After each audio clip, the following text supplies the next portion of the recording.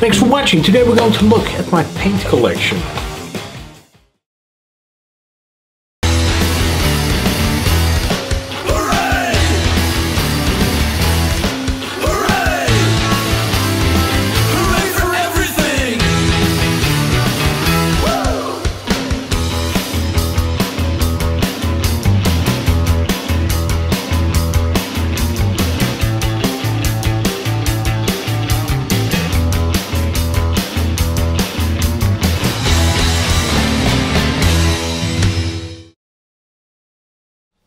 Thank you for watching. Last week I posted a picture of my paint collection on Instagram and people were appalled. People said my OCD can't handle this because it's not organized by color. That's true. I organize my paints by number. So today I figured we were going to have a bit of a closer look at my paints. I only use TAMIYA PS paints. They work really well. If you want to paint on Lexan, make sure you get a PS paint. PS paint is the only paint that actually adheres to polycarbonate or Lexan, which is what we call the material for those RC car bodies.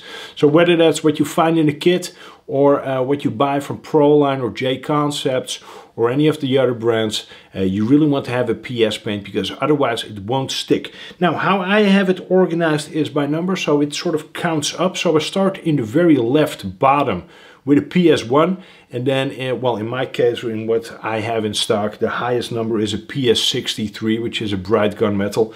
It doesn't seem to make any sense, but if you are used to painting with Tamiya paints, then this, I think, is the way to do it.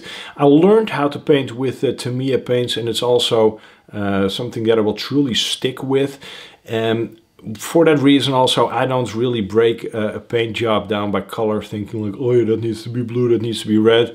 I always think in paint numbers. So if something needs to be gunmetal, for example, I know that that's a PS23. If it needs to be a bright gunmetal, I know that that's a PS63. So it's just so completely slotted into my mind and into my memory that for me, that works best. So I have it organized like this, and then per number I have like a row or however many cans I have. So if we take a look at my whites, for example, I have 6 cans of white over here, which all seem to look the exact same, but they don't, because what stands completely in front is already used, and then what stands behind it is either unopened or fuller. So the most empty can stands in front, and the fullest can or unopened can, they stand in the back. Like that. I have like at one glance I can see if I need to order paint or not. There's a couple of paints that you always want to have in stock, because I know that it is really tempting to go spray with something else if you don't have it in stock, or if you can't get your hands on it, and that's really where you can really mess up a paint job. So you just want to have a couple of those colors in stock at all times. One of them is a PS1 white, one of them is a PS5 black. That's also a color that you always want to have in stock. And you also want to have a silver tint in stock, so whether that be a PS12 a regular silver, or for example a PS23 gunmetal. That's all up to you, or perhaps even a PS41 bright silver. I'm still really bad at muting my stuff. And another can that you always want to have in stock, just because it is super handy, and I might get into that a tiny bit later, is this PS55 flat clear. Apart from that, you can add whatever, because from there is just like adding colors. Those couple of cans are basically the base of your paint palette. I'm not going to get too deep into things, but basically the low numbers, so 2, 3 and 4, those are great standalone colors, but they're also amazing backing colors, seeing that they're solids. So if you have, for example, a metallic red, so this PS15, and you want that to really pop, use a PS2 red to back it, rather than, for example, a black. If you use a black, it will really be super burgundy, and if you use a PS2, it will actually turn out the way that it looks on the cap. PS3, light blue, that's definitely one of my favorite colors. I use this on the Bomber, I use this on the Score, I use this on my Traxxas TRX4, I use this on a ton of trucks, just because it is such a great color. I use this on my Axial SCX10 version 3. So in most of my paint schemes you will see light blue entering at some stage. This PS4 is really a color that I rarely use. Now if we go up from there, just rapidly sort of like going through it, I think a highly underestimated color just because it doesn't really scream masculine. And a lot of people seem to become like super insecure if they need to go sort of like out of their comfort zone. PS11 pink, just pick one of those cans up just because it is a really cool color to use. I use this for example on the G-Mate. Not everybody agreed on that being the right choice, but I also use this on Sock Money. I use this more recently on the Losi LMT on the Flying Dutchman shell that you see right there behind me. I use this on the GTA body. A pink can work exceptionally well, especially if you're trying to create a sky or whatever. So don't be shy in picking up something that at first glance you think that can never look cool on an RC body. I promise you that just given the right circumstances, it sure can. Silver, I rarely use it, to be honest. Same with the gold. This is like a Detroit pawn shop gold, so it's like dirty as hell. I'm not too big of a fan of this gold. If you want to have like something that looks a bit rich, go with this champagne anodized aluminum. I know that really sounds familiar because this is a color that I actually use a lot on the channel. If you back this with a black, you have something that has really nice sheen to it and a really rich tone. So champagne over gold at all times, perhaps also in life. Copper looks mega nasty. If you look at the cap, it doesn't look like this is a metallic color, but it actually is. If you combine this copper with, for example, a metallic orange, you get something that is really nice. Something that fades really nice. So this is a super flaky, really nice metallic. I use this, for example, on the Exoterra and also on the G-Mate more recently. I also used a shade of copper or like a hint of copper in the reeds on the Ford Raptor body that I put on my Losi LMT. So this is definitely one of my favorites, this copper. Well, then there's a bunch of metallics. One of my favorites is this metallic blue. Here again, the same thing applies. If you want to have something that fades nicely together, go pick up a can of this PS59 as well. If you're interested, by the way, in painting, make sure that you hit the subscribe button. I see a lot of people watching are not subscribed. It doesn't cost any money. It is much appreciated. And also, if you enjoyed this video, don't forget to hit the like button. Let's continue. This is, by the way, this is not a sponsored video. I'm not sponsored by Tamiya. I bought all of these cans myself. Some people were outraged, saying like, hey, that's like $1,500 of paint because there's like over 150 cans here. I know, it's not like I bought this in like one afternoon. This is like multiple years of me buying slightly too much paint. So if I need 8 cans, I might actually buy 12. Maybe even 14, or on a bad day 18, just because I'm a bit of a hoarder, and it's really nice to have a box of crayons like this. This blue metallic is a fantastic color. Combine it with this dark blue metallic and you are really in for a treat, I think, in what is possible with it. Then there's a bunch of other metallic colors.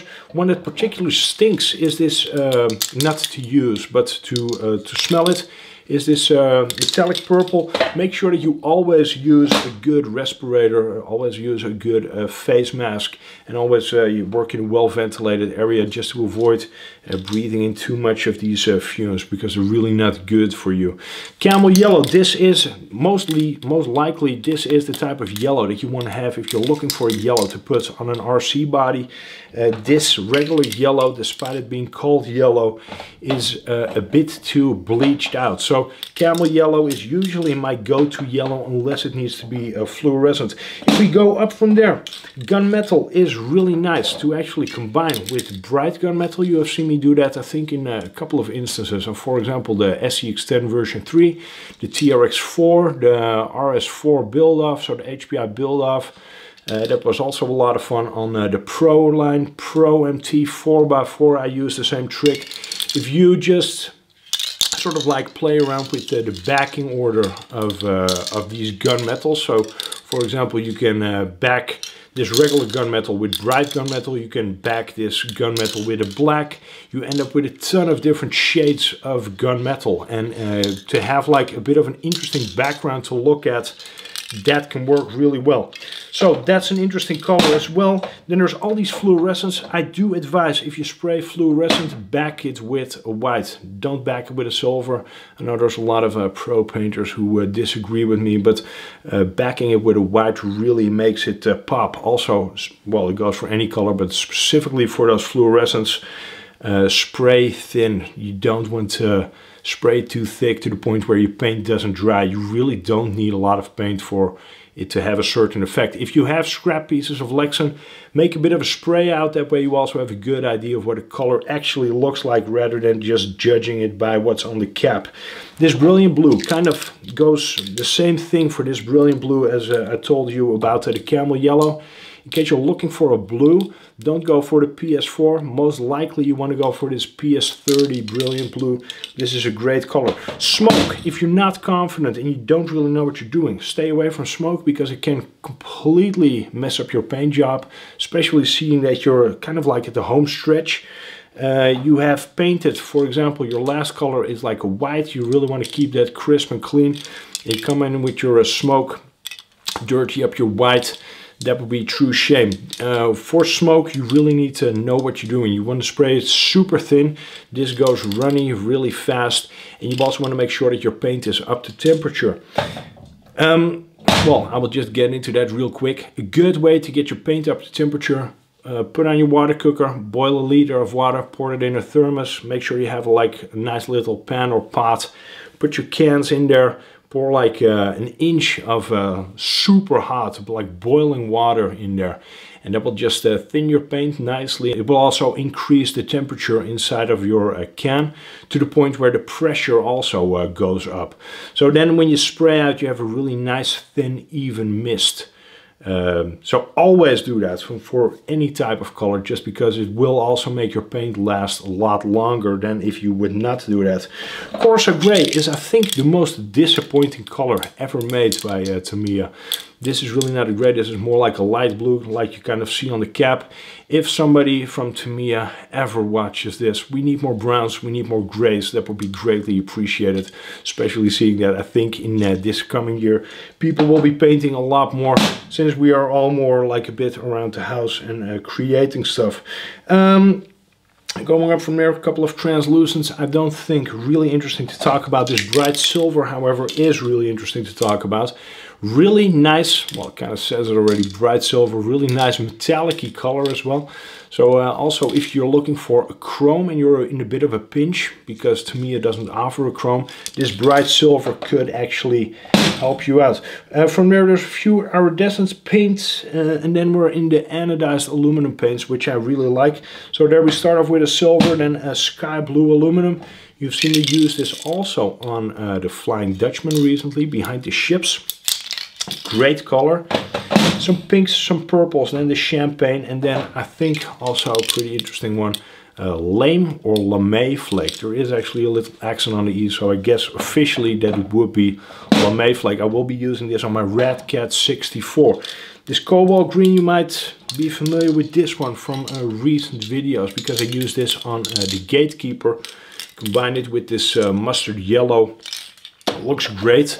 Nice vintage tones. If you use them correctly, it can look pretty modern, and they're a lot of fun to use. This flat clear, super important for details on the outside, but also to dull down a paint job, and also in some cases as a primer. So if you want to use a TS, and this is going to get complicated, if you want to use a TS on the inside of a body, then you could shoot like a coat of primer with this PS55 flat clear, and after that you can back it with this with a TS, any TS color, and it will actually stick. This is also a trick that I use often for interiors.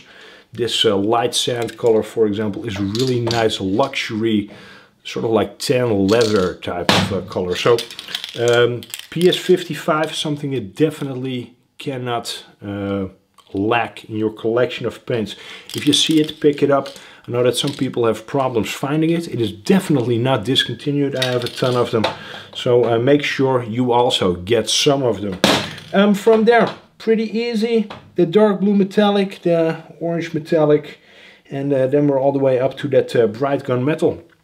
I hope this gives you a bit of an idea of what I like to use.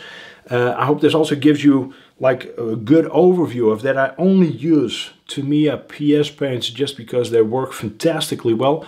I can really estimate always what they're going to do. Also when I blend them together, they stick well to the body, and for me, well, over time they've become very predictable and really nice to use, really consistent in their quality as well.